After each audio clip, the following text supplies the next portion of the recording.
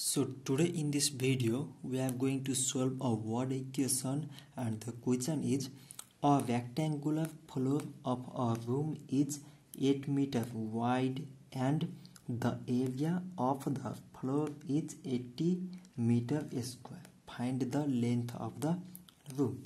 So first of all we have to write down the given quantities. So here is given is a rectangular room floor of a room is 8 m wide.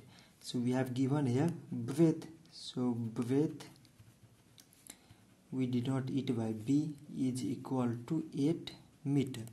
Like as, and the area of a room we have given area which is equal to 80 meter square. So area A is equal to 80 meter square. So find the length of the room. So what we have to find out is length. We denote it by L is equal to what? So area of a rectangle means A is equal to L into B. So when you have to find out L, then L is equal to A by B, and when we have to find out breadth, then B is equal to A by L. So this is the basic formula for a rectangle. So in this case we have to find out length. Then we know that length L is equal to A by B. So A by B. So we have denoted L means length, A means area, and B means breadth.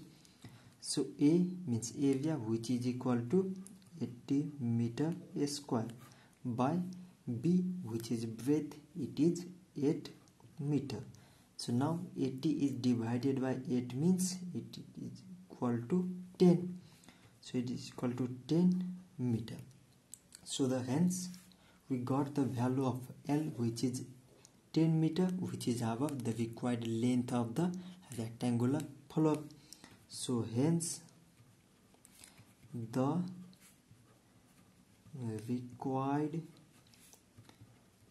length is 10 meter. So in this way we can solve a problem related to rectangle where we have given area and given either length or breadth. Then we have to use just this formula. So this much for today, and if you have any question related math and science, then just comment your question in a comment below and we shall provide a video solution of your question. So thank you.